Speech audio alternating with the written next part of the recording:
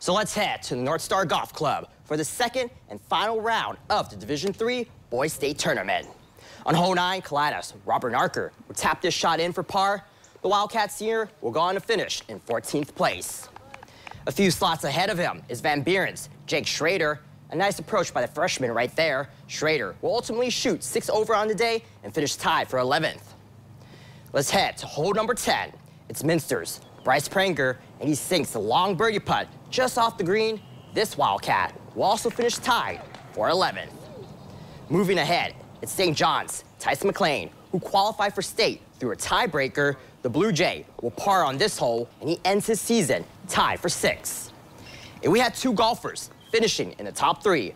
First, it's senior Kyle Sutton from Wayne Trace. He drops this one in for par. The Raider had a round of 66.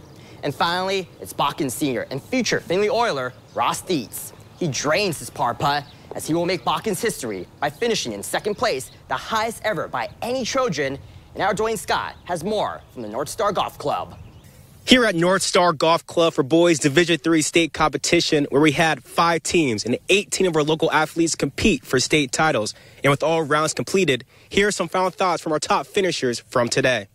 I came in not really expecting much after yesterday, and then made a couple birdies, and then the rest of the day just kept making putts. And the par 5s today, I was able to play them 4 under, so those really helped me. I knew I had to have a great day today. So on the front, I made a few good putts and stuff, and I put together a 36. So I'm going into the back 9, and I'm like, I'm feeling good. Like, I'm hitting the ball well. Now I'm 3 under through 15 holes. So I have 3 holes to go, and I'm like, I'm right there. So as hard as golf is, I ended up going bogey, bogey, bogey, which is a struggle, but I finished the round 36-36 and shot 72.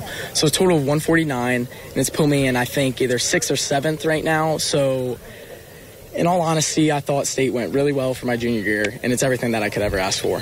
Coming down that final stretch was difficult, but I feel like I handled it very nicely.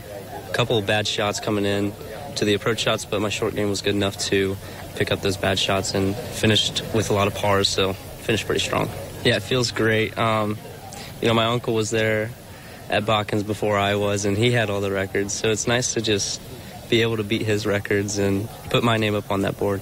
And that's all for boys Division III. Stay tuned tomorrow for boys and girls Division II golf coverage. Reporting from Sunbury, I'm Dwayne Scott, your News Now Sports.